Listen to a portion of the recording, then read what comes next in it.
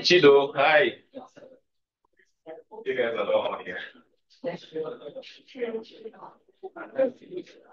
Oh, sorry, the baby.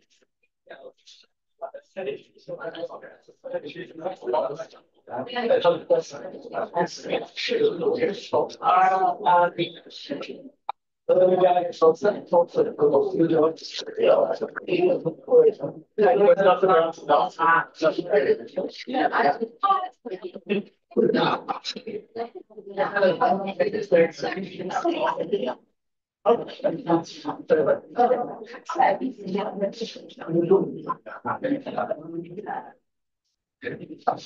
everyone.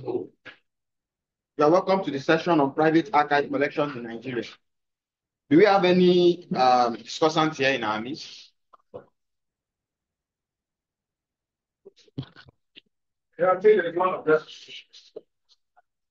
Discussants? Yeah. Please. The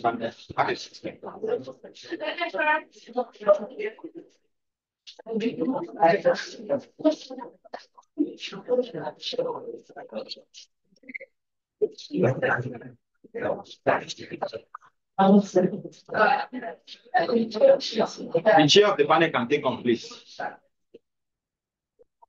Can everybody hear me? Yes, you can.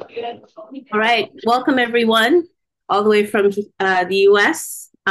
It's 6 a.m. here, so it's a little dark. I apologize.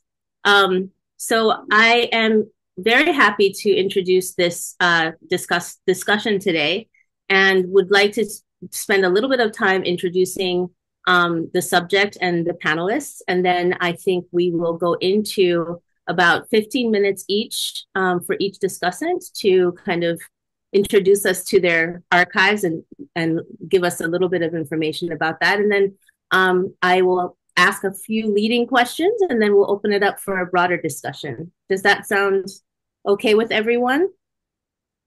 Okay. All right, so this session is focused on private archives and archival collections in Nigeria. And these archives, which are scattered across Nigeria, are have countless historical significance, which include archives, monuments, and objects. And it is not enough to pontificate a known fact that these collections are in a state of despair and disrepair. What is most important are conversations about their preservation. And that's what we're going to be spending a lot of our time talking about today, the preservation and dissemination of these archives and encouraging the research that might be generated from them.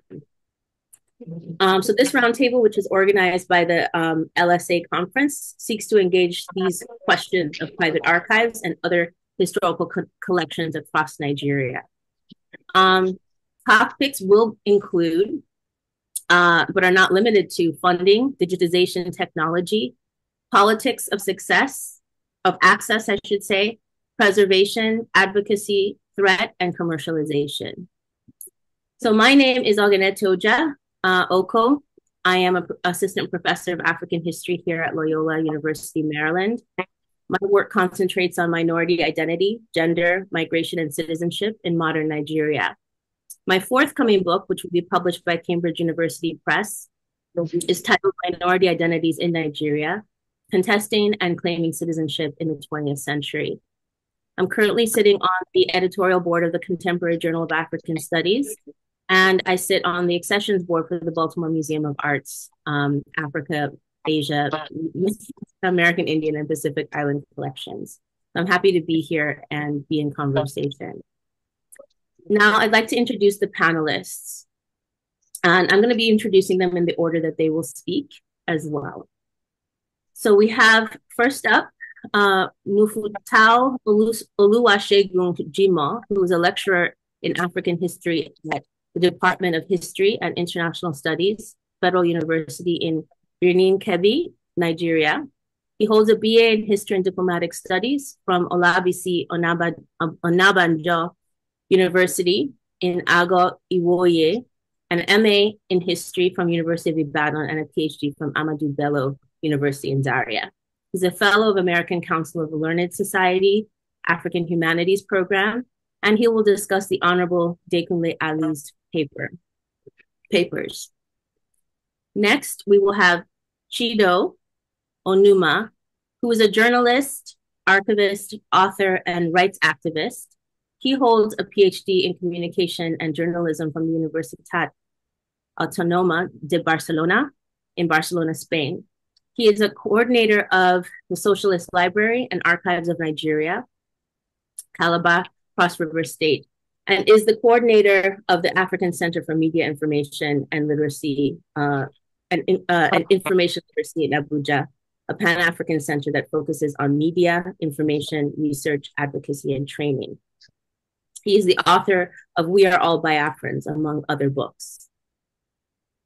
Next, we have Dr. Raphael James, who's the founder and director general of the Center for Research, Information, and Media Development, which manages media information and political research. He also runs the CRIMMD Skill Acquisition Center for Women. As of February 2024, they have trained a total of 8,100 women free of charge in different vocations.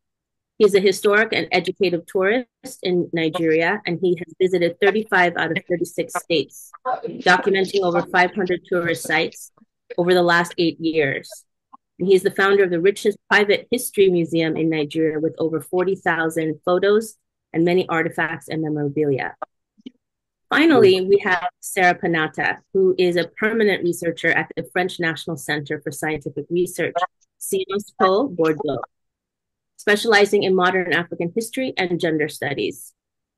She's currently at work on her first book manuscript, tentatively titled Without Us, There is No Nation and No Generation, a history of women's movements and nation building in Nigeria, 1940s to 1990s. For this research, which started in 2014, Sarah went through several Nigerian women's activists' collections. She spent several years working on the F.A. Ogunsheye papers, which are part of the Ogunsheye Foundation, which will be discussed today. Thank you all for coming. And it looks like we don't have all of our panelists here, but I hope that they are in the room. So without further ado, we'll get started. I'd like to invite Dr. Jimo to get us started. Good morning, everybody. I hope you can hear me. Your audio is a little bit. I hope you can hear me, Oko. We can hear you, but you're very soft. Can you turn the volume up on your microphone?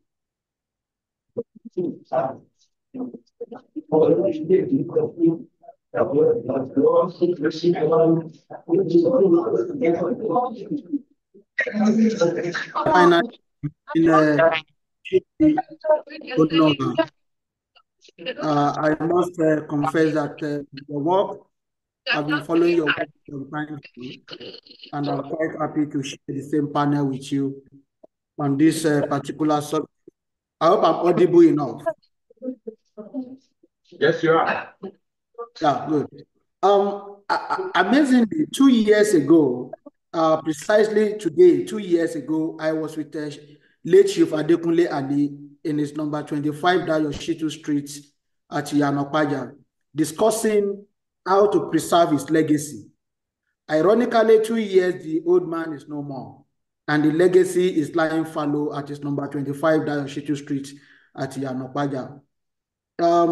Private archival collections in Nigeria, especially the one I'm quite familiar with, Lagos, we have an incredible volume amount of information, collections, newspapers, and some other sources in private homes scattered across Nigeria, especially the one I'm familiar with in Lagos. And in the last 50 years, one of the most prominent archivists, private, archivists in Nigeria is late Chief Adekunle Ali, who was born in 1934 in Lagos to a very prominent family of Folami family in Lagos Island. He wasn't trained as an historian. He was trained as an accountant at the City College University in London. And he had a brief stint with UAC as a salesman before, he ventured into politics. In 1983 or thereabout, he was elected as a member of House of Representatives. But from 1950 up to 2003, I can tell you that Baba Ali witnessed some landmark events that defined the character and the politics of Lagos during his lifetime. Hardly you discuss any issue on Lagos history that Baba Ali would not have at least a piece of paper to back up whatever narratives, whatever story he will tell you. Baba Ali, aside from having a huge private collection of important documents right from 1861, when Lagos was, incorporated into the orbit of British, Empire, till 2003, you can be rest assured that if you visit his home at number 25 Dayoshitu Street, Baba Ali have about 7,000 pages documents scattered in his 3-bedroom bungalow, ranging from history of Lagos, social history of Lagos, political history of Lagos, monarchical history of Lagos.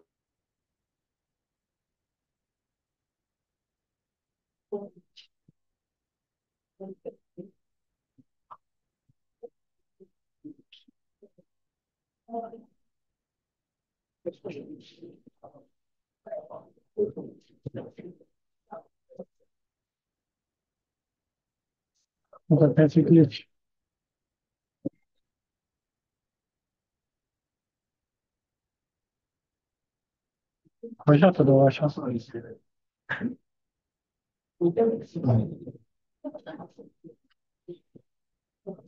network controller, okay. Looks like we've lost Dr. Jamal. Hopefully, we've lost him.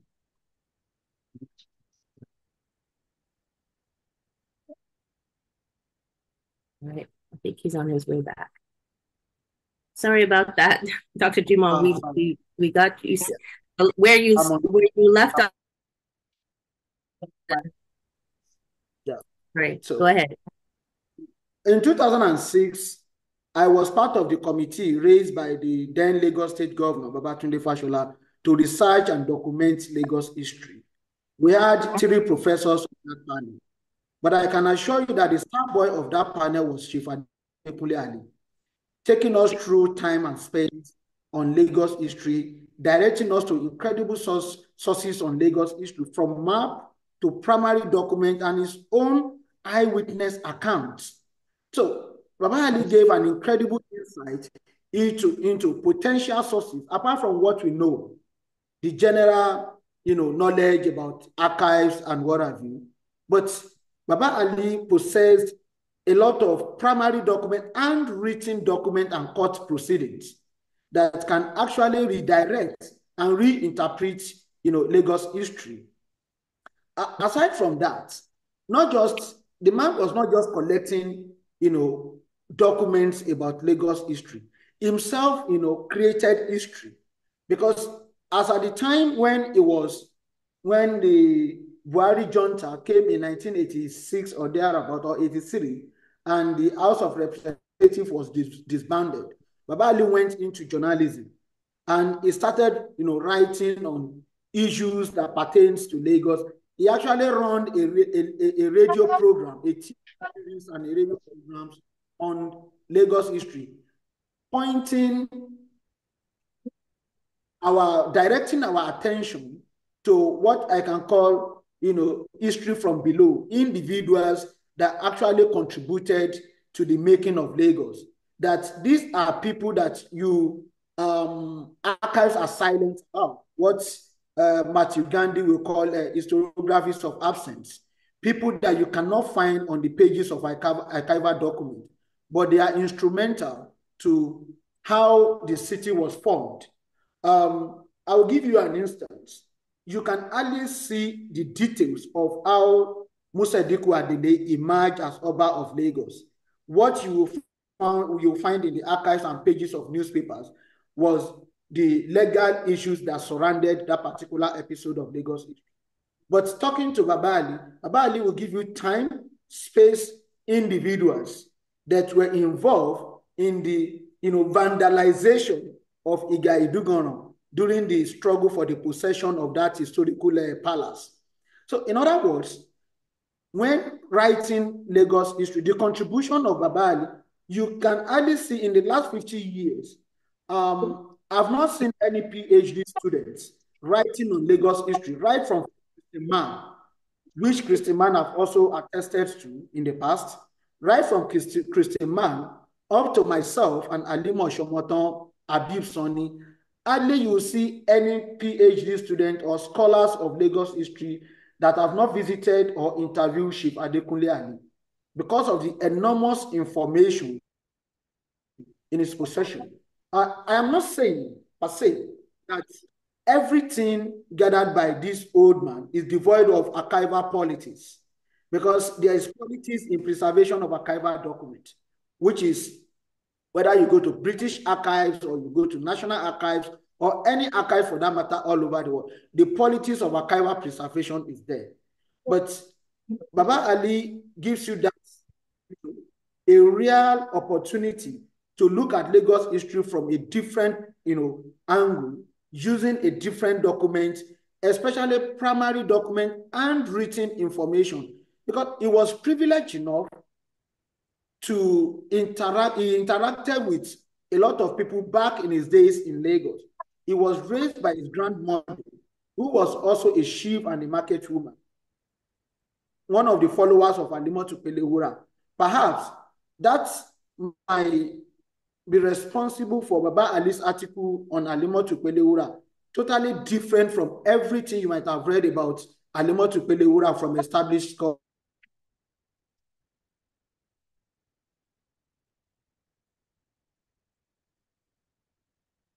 Hello?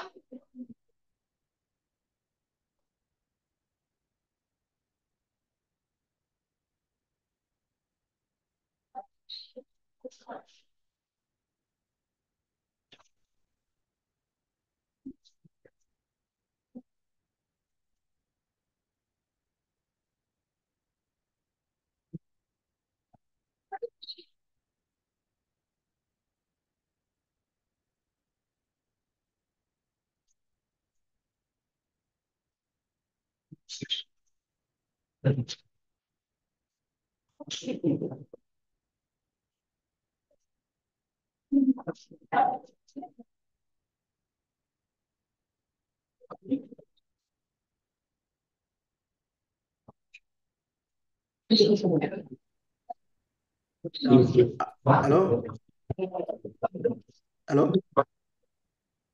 Dr. Jibo, we can hear you.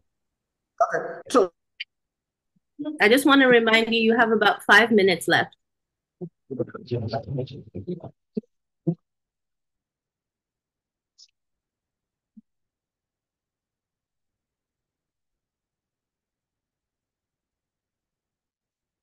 we have, I think I should run off Abim Fashio on Lagos history to look in Lagos. And unfortunately, Baba Ali's private archives right in his house at Yanopaja is presently lying fallow, and we are trying to figure out what we can do to actually, preserve, digitize, and preserve, these archives. We were assisted by University of Columbia to digitize and organize these Baba's private archives, which we did, we came up with a website, www.ourlagoshistory, to actually put some of these documents online. But presently, we are talking to Lagos State government to see how that private collections can be taken over by government, digitized, and preserved for public good. Thank you very much. Thank you, Dr. Ali. Next, we would like to hear from Dr. Jimo, sorry. Next, we're going to hear from Dr. Onuma.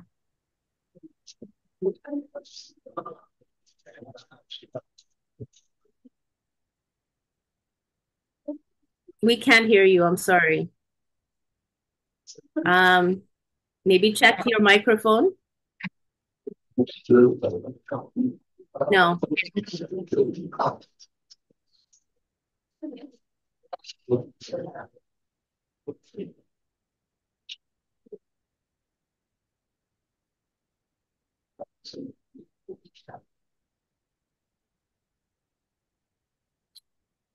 We are not hearing you.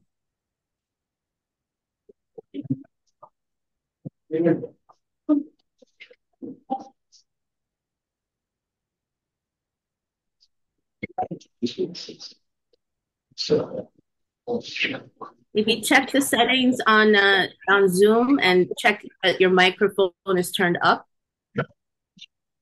Go to the settings in your Zoom window.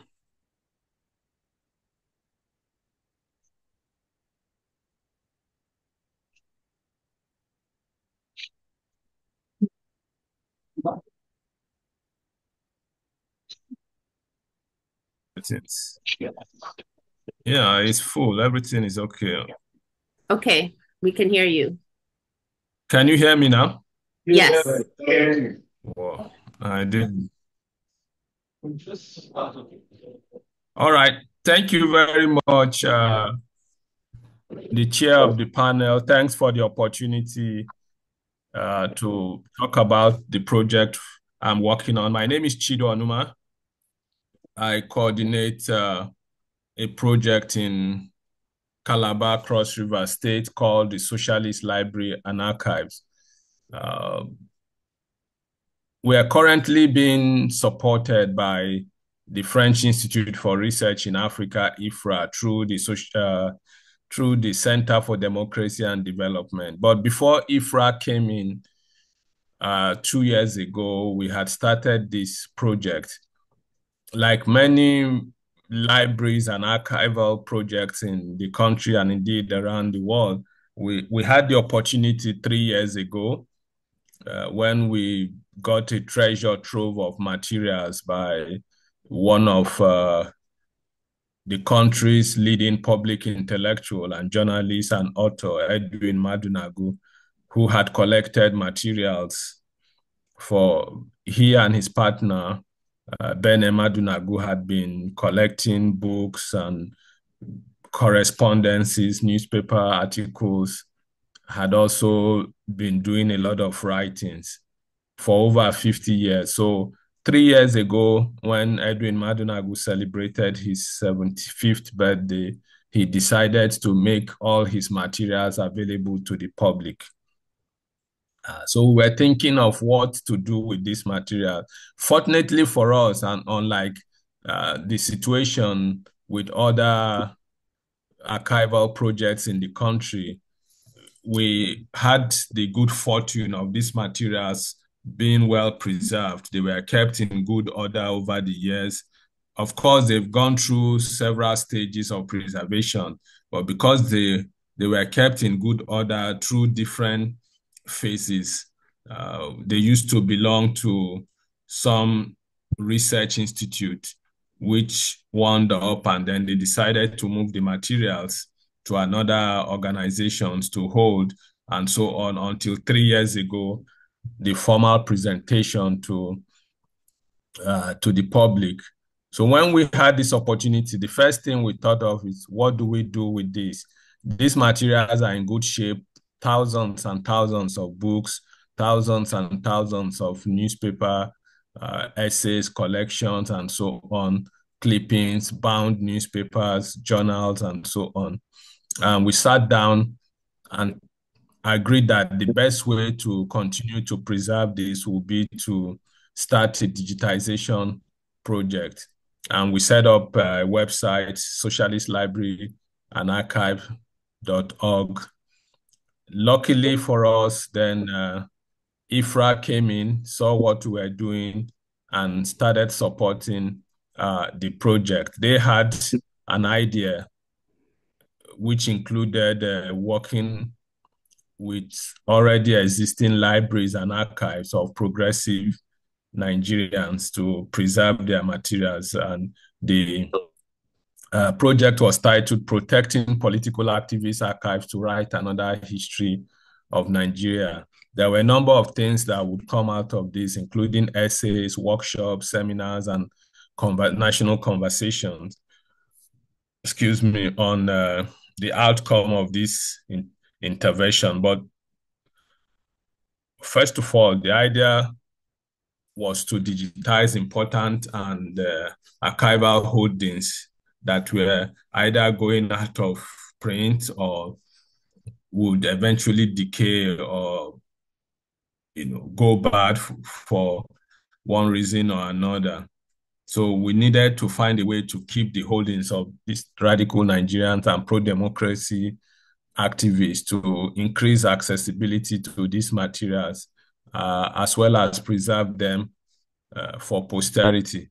So we basically have been working on that in the last 2 years. As I mentioned earlier, the archive, the materials are in good top shape. If anything, the challenge is just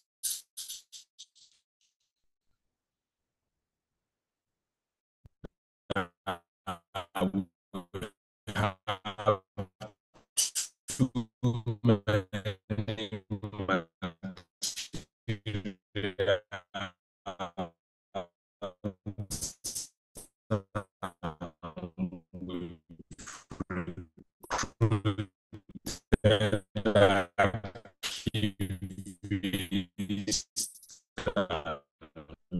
library assistants and to help digitize this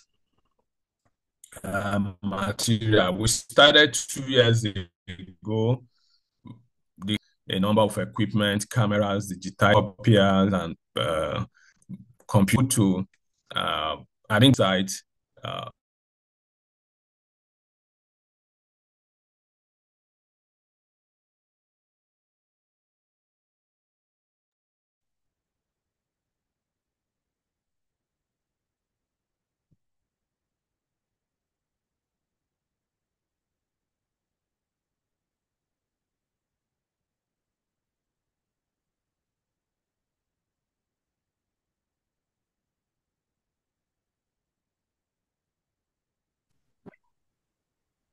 Sorry, my network went off there. Can you hear me? Yes, we can hear you. You started getting cut off when you were describing what the challenges are. Oh, well, that's well, I wouldn't if would like to describe it as a challenge, we have quite a number of materials, sorting which and which to digitize now. We've been able to digitize, over 1,000 Usman, Basi, Ekubasi, Bene and Edwin Maduna, Gubiodu Jeifo, Curtis Joseph,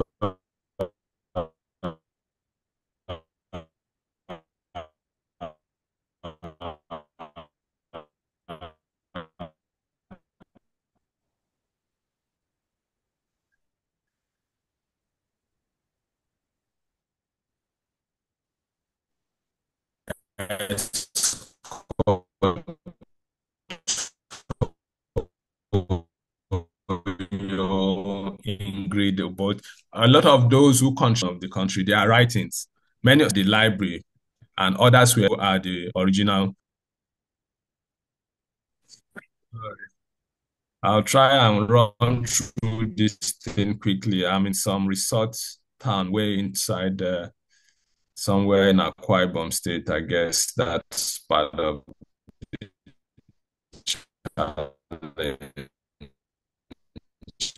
yeah. So we've done this, and then we have, so if you go on the website, socialistlibrary.org, we've categorized the process into economy, labor, media, movement, women's movement, and so on. And then we have journals on Africa, capital and class, international socialist review, labor review, and prominent historical figures in the political evolution of the last 100 years and so on.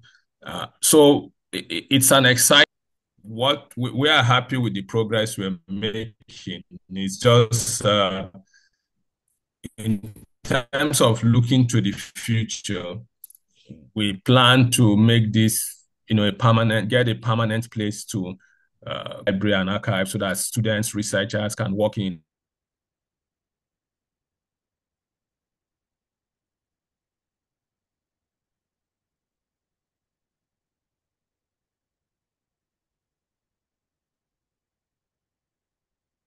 They can available online. Of course, online it's free. If you require additional information, you can write to the library, and even if it's not available online, we can digitize or photocopy, scan, and send to you.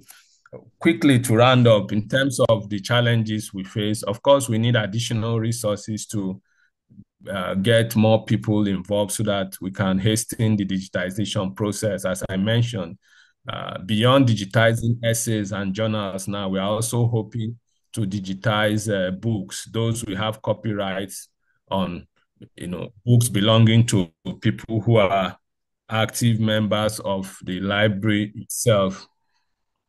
So we're looking at fund for sustenance, getting more hands to work on the project, and maybe getting additional equipment and materials that would ease the digitization process. So I'm happy to take comments or questions concerning the work we're doing, but in all, overall, I think we have a very good project. We have a very good experience in terms of the work we're doing in Calabar, and I'm happy to hear what people think, if people have the opportunity to look at the website, but also to learn from others others who are here and what they are doing. But more importantly, to collaborate. If people want to visit, we'll be happy to share ideas and partner with them to develop our own library and archives and their own library and archives. Thank you very much.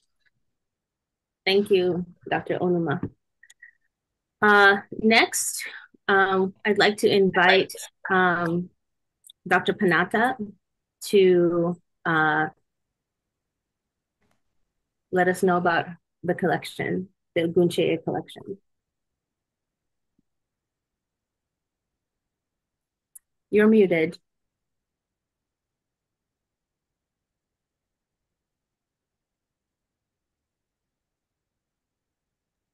I'm sorry, can you hear me? Yes. Yeah, I'm trying to share my screen again. Can you see the PowerPoint? Yep, we can. Okay, great. So first of all, thank you very much. I'm really happy to be here, and I'm so sorry I cannot I couldn't attend from Lagos. I would like to thank the LSA committee for gathering us together and have the opportunity to have this kind of conversation, and of course to the chair of this panel. So today I'm here as a historian, so I'm not representing the Ogunseyi Foundation, but I'm here as a historian who had the opportunity to did extensive research in the Ogunseyi Foundation, and also had the opportunity in 2021 to cooperate with Professor Ogunseyi in the creation of a website for the foundation. I will come back to it later. Dr. Segun Ogunseyi, so the son of Professor Ogunseyi, was supposed to be here with us today, but he couldn't make it at the end. So I'm also trying to, I tried to include his ideas in the PowerPoint presentation. So first of all, sorry, can you see the PowerPoint like this? So first of all, just a few words on the Ogunseyi Foundation. So the Ogunseyi Foundation is an educational foundation established in the 90s to commemorate the work of late Professor Ayodele Ogunseyi and Professor Felicia Adetoun Ogunseyi. So basically, the Ogunseyi Foundation has a lot of objectives. I'm not going to talk about the foundation itself today, but you can find more information on the website. I will come back to the website later. But today I'm presenting the library of the foundation and also the archival materials. So first of all, some practical information. Ogunseyi Foundation is located in Ibadan at 4 University Crescent in Bodija, so near the food court for those who are familiar with the city. And you can access the official website at this address. And I think it's you can find a lot of information I'm sharing today on the website. So do not hesitate to go and have a look around. These two pictures are to present the foundation. So on the first one, on the left, you can see the building, and the foundation is located on the first floor. And on the picture on the left, on the right, you can see the main entrance of the foundation. So first of all, some insights from the library. The Ogunseyi Foundation houses a library containing a lot of books collected by late Professor Ogunseyi and by Professor Felicia Ogunseyi. So these books are quite rare. They have really an immense collection. On the website, you can find the list of books available. It's the original list that you can also read in the library. And you can find different type of books, Nigerian books, foreign books, a PhD thesis, for example, who were supervised by the two professors during the years in UI. And the access to the library is free for all researchers and students, and I mean, it's very nice and very well organized. Then the Ogunseyi Foundation also houses an archival section. You can see here two pictures of the archival materials. And I mean, I'm going to spend more time in describing this archival section. So the section is divided into two collections, basically. One is related to the personal papers of Professor Felicia Ogunseyi, and it contains about 500 folders. And the other one is related to the personal papers of her husband, Professor Fidelis Ayodele Ogunseyi, and it's bigger, and it's about 900 folders. So on the website that I showed before, you can find the funding aids of the two collection, and there are also pictures, pamphlets, and gray literature that are available in this archival section that are not available online in the finding aids. So it's really a massive collection of documents. Concerning the type of document, the materiality of these archives, you can, in the Oguncheye Foundation archival section, you can read paper documents, but there are also photographs and maps. So just words to give you a general overview of what you can find in each of the two collections.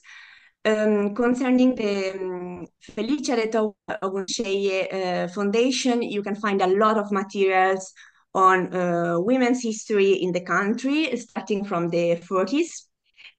All these materials were collected by the couple starting from the 40s, and they were very well organized in all these years with the help of archivists and librarians. So it's quite easy to go through the archival section and to find documents that are very well preserved. So you have a section on the activity of Professor Oguncheye as a women's rights activist. So she was member of several women's movements, women's organization in Ibadan, Western region, and Nigeria in general. So a lot of materials from the 40s, 50s, and 60s. She was also the organizer of the African Woman Designer Future Conference. It was the first conference gathering together women from French and from French-speaking and Anglophone-speaking West Africa. So she has a lot of materials related to this conference and a lot of pictures as well. She was also a member of different West African organizations. So her collection around women's activism is really huge and I would say unique. And then you also have materials on her work as educationist. She was professor of library studies in UI, the first female professor in Nigeria, and also chief of department of library studies also in UI. So you can find also in archives a lot of reflections on how to conceive the classes, on how to improve education, courses. So it's very interesting also for all researchers and students interested in the history of education in the country. And finally, in a collection, we can also find a lot of materials related to religious and social activities. So to sum up, it's very useful for students and researchers working on women and gender studies, history of education, and religious studies. The collection of late husband is also quite huge. I know this collection less than the one of Professor Oguncheye because I didn't have the opportunity to go through the folders. But basically, he was professor of economics, so a lot of folders are related to the to his work in UI. So it's also another important collection to discover the history of education in the country. And he was also a businessman. And he participated in different economic planning committees of the western region of Nigeria during the colonial period. So it's a collection that is also very important for the economic history of Nigeria.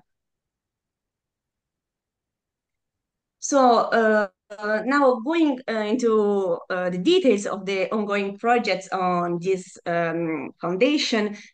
First of all, in 2021, I had the opportunity to exchange with Professor Felicia Oguncheye, and she was a little bit worried about the fact that there were not a lot either to read the books or nor to visit the archives.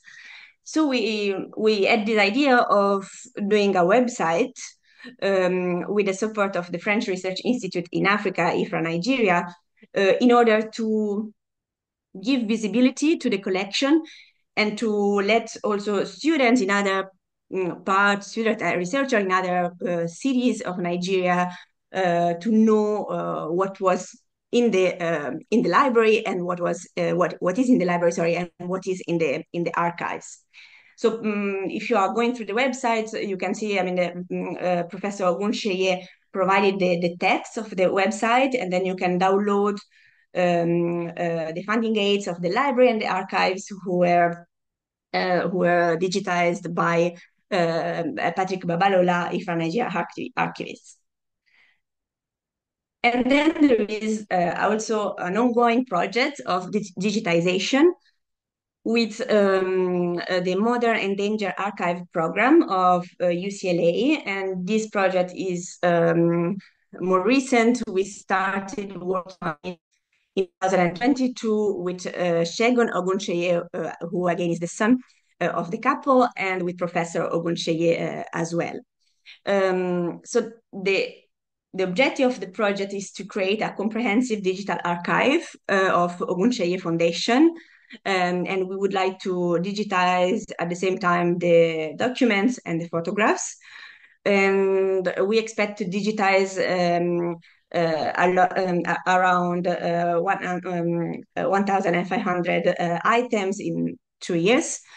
And all the digitized material will be accessible at the same time in the Modern Endangered Archive program open access repository and in a new version of the website, a more complete one, I guess, of the Ogunsheye Foundation. We also would like to have an hard disk with all digitized materials to be accessible in the Ogunsheye Foundation, because the idea is not to close the foundation after the digitization project. And also it's important to for the library to we will not be able to digitize the books, so it's important for the foundation to stay open. And we also plan to organize at the end a conference in UI or other Nigerian universities interested in this to promote and present the collection. So finally, these are some insights from Segun Ogunsheye and Professor Ogunsheye on why they decided to apply for a Modern Endangered Archive programs grant. So first of all, there was this issue of the preservation of the materials. They are well preserved, but they are at risk. They are all documents, and with all the climate impact, there is the need of preserving these documents. They also see as the fact of having metadata as an easy way to access information, to access the items that are inside the folders. And also the fact to make the collection available internationally, but also to students and researchers who lived in Nigeria but far from Ibadan. And also all the possibilities that are linked to a digitalized collection. For example, the possibility of searching in the texts, and so find specific information, and so also attract not only scholars and students, but also people from the community at large who are interested in the history, economical history, social history, and cultural history of Nigeria. I thank you for your attention. Thank you. This was a wonderful introduction to preservation and to various private collections, and also I think a demonstration or an illustration of the complexity of doing this work and making this work available and accessible for research. So I had a leading question, and then I think we would like to open it up to the audience for questions as well. I'm not sure who in the room is there to help facilitate the question and answer period. But I think I'll get started, and then hopefully someone in the room can organize that side of it. The first question I had, and I think this is something that each of you touched on, were the challenges in terms of digitization and preservation, where to find funding, for example, how to maintain the physical archive. Digitization being a form of preservation, meaning that on the one hand, people can access from anywhere and not necessarily touch the materials, but also encouraging people to visit these archives and use the materials, especially those materials that have not yet been digitized, because it does take time to digitize them. And then finally, a question that I had was how, as we start to build these different private collections, we might start thinking about organizing some kind of collaborative network where these archives can support and help each other and sort of raise the visibility of these collections, not just within Nigeria, but beyond. But I do think it's important to consider access to these archives locally and nationally, as well as internationally. So those are some of the things that came up for me as I was listening to each of you, and each of you have sort of presented with different elements of this. Dr. Okon, we still have a presenter here. Sorry? We have a presenter here. Oh, you do? Oh, I did not see. Sorry. This Dr. James? Yes. Okay, sorry, I apologize. Apology accepted. I did not see the person in the room. Sorry, Dr. James. Please go ahead. Okay, good afternoon, everybody, and good afternoon to the Lagos Study Association for this opportunity. Let me start by saying that I studied psychology in the university. Then I did journalism, but today I am well known more as a historian. And I think I'm enjoying that because it's more out of passion. So my contribution is going to be basically on my center. I run a center called the Center for Research, Information Management, and Media Development, which is going to be exactly 20 years by December of this year. So for the last 20 years, I've been running my center. And for the last 20 years, I've also been running a library free that I open to the public, allowing people, younger ones, to have access to come and use the library. And not only that, I've also been going around the country and making contributions and donation of books. And so far, I've donated over 76,000 books across the country. Not because the resources there, because presently I don't have a sponsor, I've not collected a grant, but I just felt we have to change the society. Then in 2013, towards the preparation of Nigeria at 100 celebration, I started working on 2 different books. One of them was to be titled Events of the Century. Events of the Century was to be a book. In fact, at the end of the day, I have about 4,000-page book, which chronicled events of everything that happened in Nigeria from 1914, January 1st, 1914, January 2nd, January 3rd, up till 2014. And that was the idea. And I was doing a second book, which was to be a collection of the speeches of all Nigerian head of state and presidents.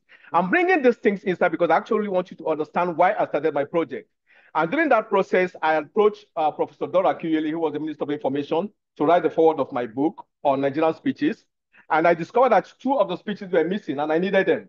So when I told her, she said, oh, that's very easy. So she called NTA and asked NTA if NTA have it. And NTA was like, oh, sorry, our library got burnt. So I told her, I said, I've actually been to the National Library. And my observation at the National Library, Yaba, was that somebody had gone to the library and pulled out all the pages of independence speeches. So for every publication you're seeing for that particular year of 1960, the independence speeches have been pulled out. So it becomes so difficult for me to access those speeches. And what I now had to do was I had to fall back on other libraries and other archives. I had to visit Kaduna, I had to visit Enugu. Then I started going to homes of some of our former head of state I had linked to, and that was how I was able to extract all the speeches. So on the second book I was working on, which is the Independence Events of the Century, I'd approached the chairman of Nigeria at 100, Professor, now of blessed memory, Professor Tekena Chamuno, and I told him my project. He was excited about it. In the course of gathering my materials, I came across lots of photographs. And I started asking, what do I do with this photograph? Because obviously, all the photographs I've seen could not go into the book. I had about 5,000 photographs, and like the devil would do it, my laptop crashed. So I got discouraged. I said I wasn't going to do it again. But something keeps saying, you're not just going to give up. This is a project you want to do. You have to do it. So I started all over again. And as I talk to you today, I have over 50,000 photographs telling Nigerian stories. And that was what now pushed me to start my museum. When I started the museum, it was actually a photo museum. My idea was to just document photographs. But along the line, I was also doing tours across the country. I was visiting sites, historical sites. I was doing interviews. I was asking questions. I was taking pictures.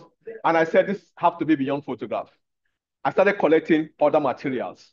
Things that you will not want to believe any other museum in Nigeria is collecting. Nigeria have a total of about 96 national museums and monuments. I visited 48 of them. I have an idea of what they have. And I said to myself, I want to do something completely different from what they're doing. I want to do something. Now, I'm sorry to say this.